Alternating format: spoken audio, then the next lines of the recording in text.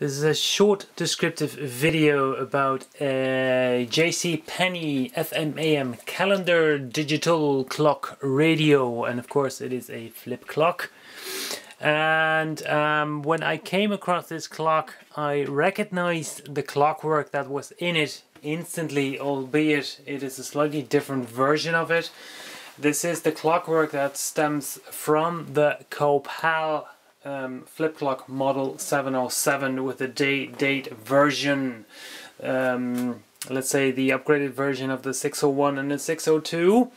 And I was right. I purchased this clock, and when I got it in, I opened it up, and there is a Copal clockwork in there, and it is essentially the model 707 clockwork, albeit the controls are slightly different. In the 707, all the controls are at the bottom of the clock. Here's the setting of the time, and here's the setting of the alarm.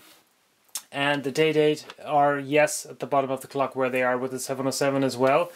And the main difference, of course, is that this is not a Copal clock, it's a JC Penney clock. It's the model 3765, and it has an AM FM radio. And I just really liked the look of this clock, plus the fact that it is actually the only or the first clock that I ever came across that also uses the model 707 from Copal, the clockwork. And just for that reason alone, I had to have it. But it looked really good. I really liked the looks of the clock, but it also cosmetically it looked really good. And so I decided to buy it. Another quirky fact is that here in the radio display there's a small opening where you can see the flywheel of the clock. It's actually spinning. Well, of course it's spinning, but you can see it spinning.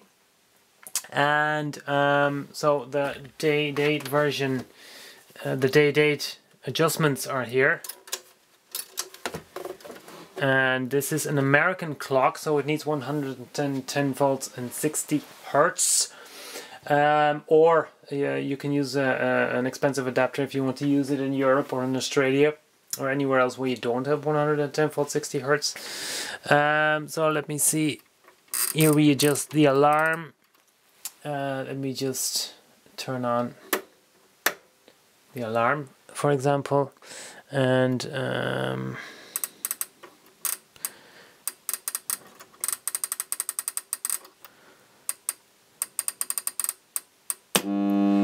you go.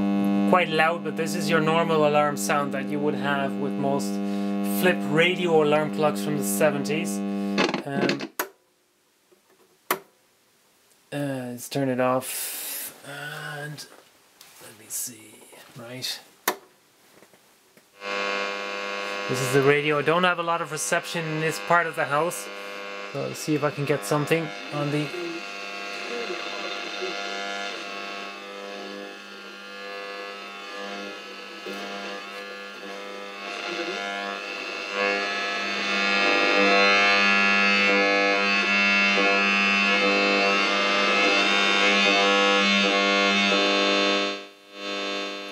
No, I got something, but not much. So, but that's just this part of the house. When I go higher or elsewhere in the house, I do get some sort of reception. The radio is actually working just fine. Let's turn it off. There's the sleep function. Yep. There you go. Just turn it off. So you can set the alarm to the buzzer. You can set the alarm to the radio. You can just listen to the radio. And AM, FM, of course, tuning, volume. There's a switch for music and soft. I think soft is probably when you're listening to some people talking on the radio, not so much music. I'm not really sure what that is intended for. And here's a knob, interestingly enough, on the top where you set the time. And it is a 12-hour clock, being an American clock. As I said, cosmetically it's in a really good condition. I took it completely apart. I lubricated and cleaned everything that needed to be cleaned. Got a new cable, new plug. The front glass was taken off and cleaned, and the speaker was cleaned. It's working just fine, the original speaker.